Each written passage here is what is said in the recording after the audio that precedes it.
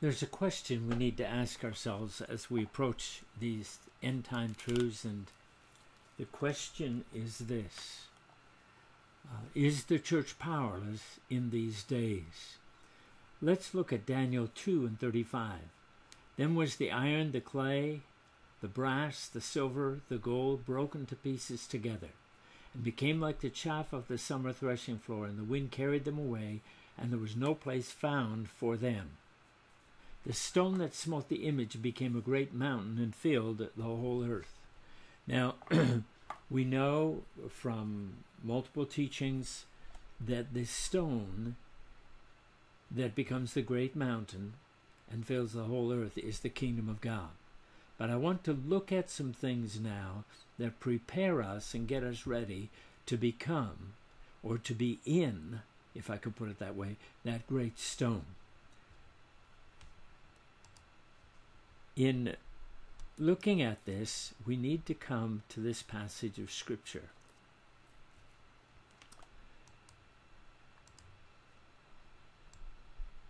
Okay. Psalm 133, verses 1 to 3, actually. Behold how good and how blessed it is for brethren to dwell together in unity. It is like the precious ointment upon the head that ran down upon the beard, even Aaron's beard, that went down to the skirts of his garments, as the dew of Hermon, as the dew that descended upon the mountains of Zion. For there, in that place of unity, the Lord commanded the blessing, even life forevermore. And so it's important that we grasp what God is getting ready to do in this hour. Not everyone in the church will come to this place. Unity is a choice to align myself with the brethren. Let's look at what unity is not, first of all.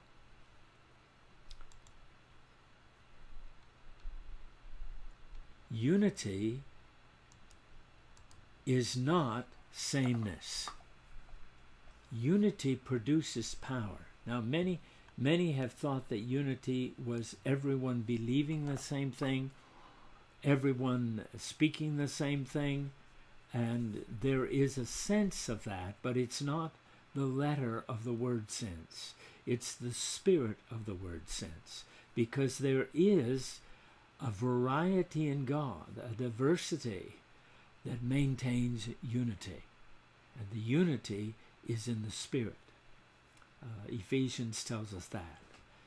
In Ephesians 4 and verse 1, it tells us to keep the unity of the Spirit in the bond of peace. Later on, it talks about the unity of the faith. And we won't be getting into that now. But there is a unity of the Spirit that the church of God, or the body of Christ, must come into. And it may be, what they express may be different, but the unity is a spiritual reality, not necessarily a sameness. Unity produces power. It is like the anointing oil. The anointing breaks the yoke. God's opinion of unity on any level. Now listen carefully to this, because it's very, very important for us to see. The unity used as the illustration is the unity in building the Tower of Babel.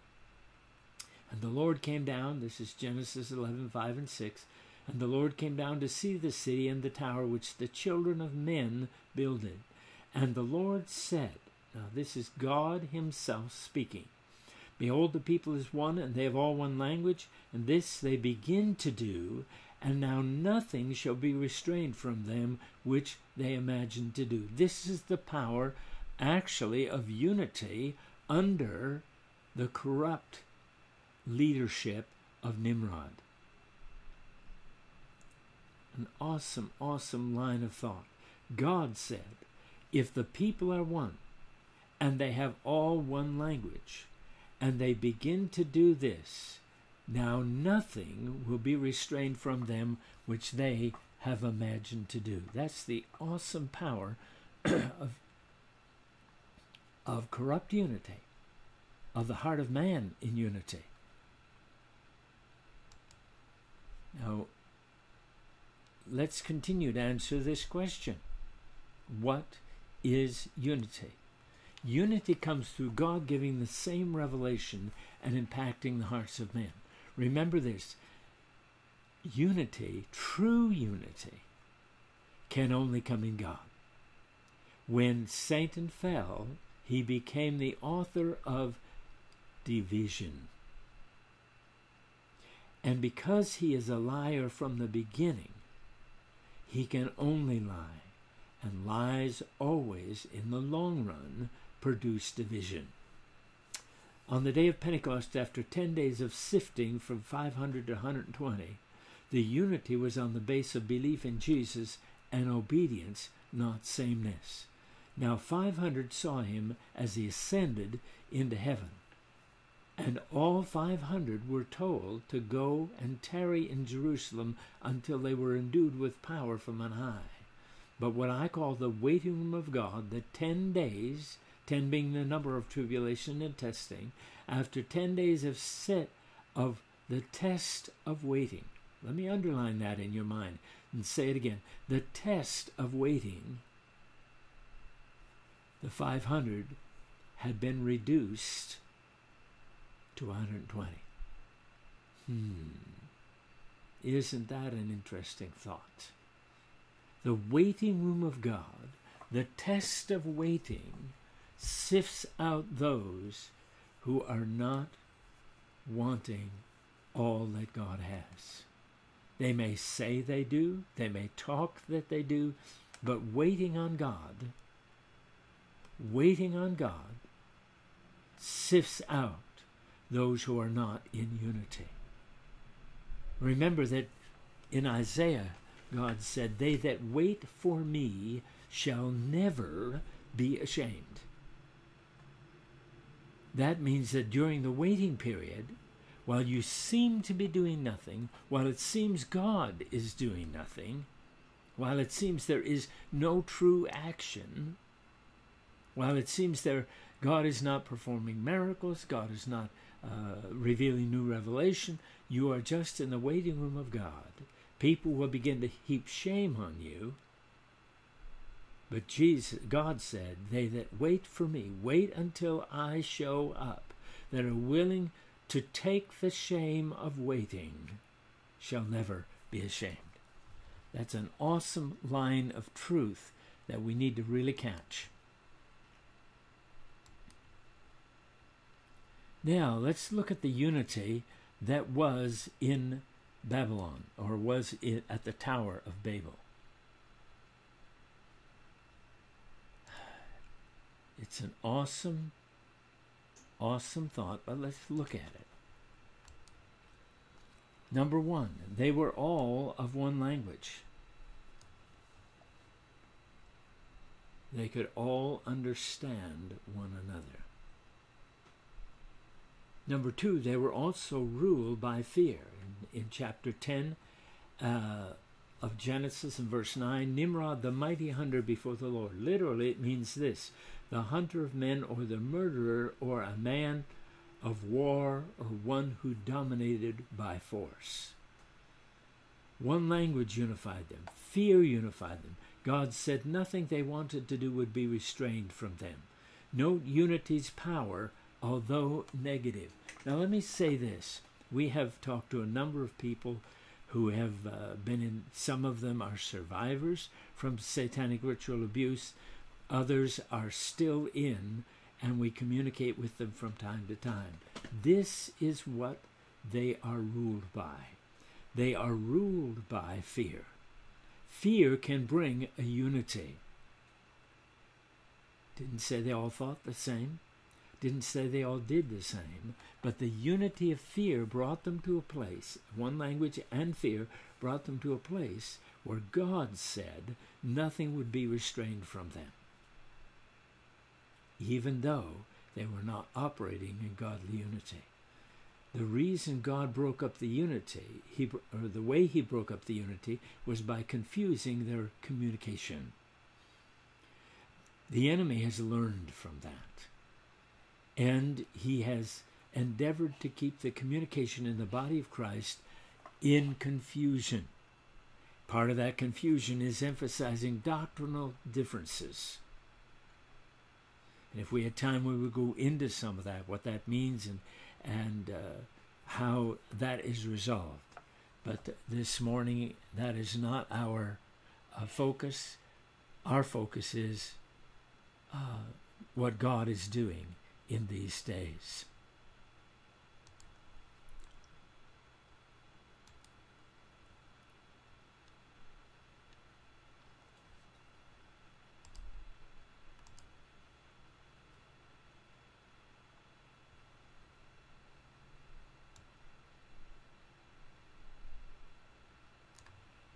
Okay.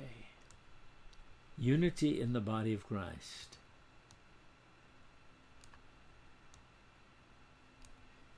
Unity produces anointing.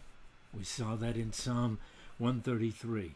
It is like, behold how good and how blessed it is for brethren to dwell together in unity. It is like the anointing oil. And Isaiah tells us that the anointing breaks the yoke. The reason the enemy fights so strongly is the yoke of the world is upon the church in many, many ways. But the anointing, coming into unity, breaks that yoke. Now, unity is best described by 1 Corinthians 12.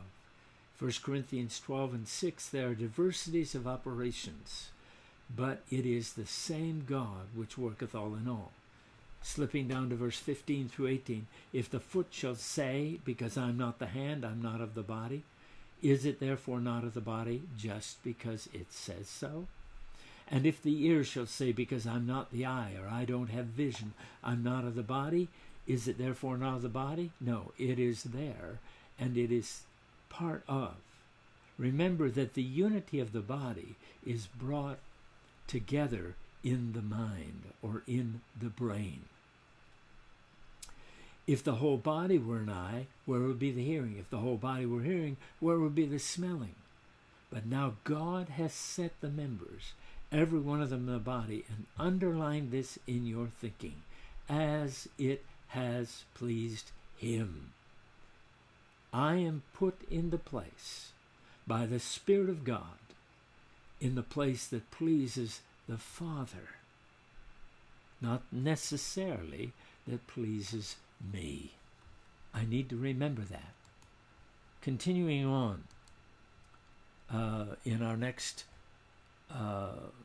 session, we're going to look at some diagrams that diagram this for us. But think on these things. If the eye shall say, or if the vision shall say to the hearing, I'm not of the body, because I'm not this or I'm not that, it doesn't make it not. God is getting ready to bring the mind of Christ to the body of Christ, bringing unity and proper understanding of function and a willingness to cooperate one with the other through the head.